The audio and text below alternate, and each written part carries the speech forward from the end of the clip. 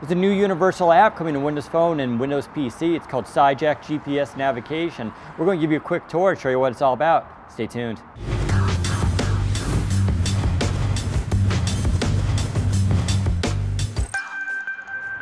And here we are with Sygic on a brand new Surface Pro 4. Check out these graphics. I kind of like this transition stuff as we zoom right into our location.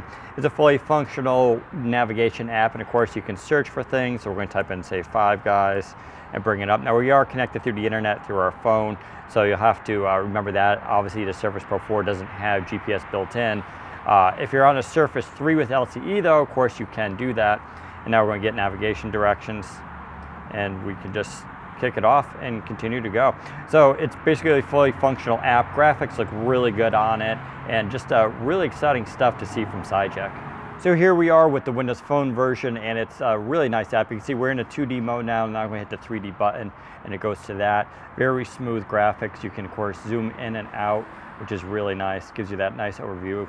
You can also see all your information down here as you're driving. You can bring up information about your current location. Of course, you can even pin that to your desktop, which is really good if you go to places frequently. You can actually pin, say, your home or your favorite restaurant right to your smartphone start screen, and you'll be able to just tap and go.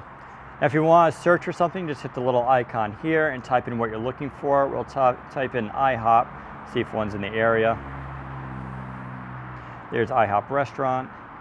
There's the information. Now we're going to hit the little drive icon, and there's all the information that you need. There's also a second route you can do. And of course, you can pick your limiters here in case you want to avoid motorways, toll roads, ferries, and more.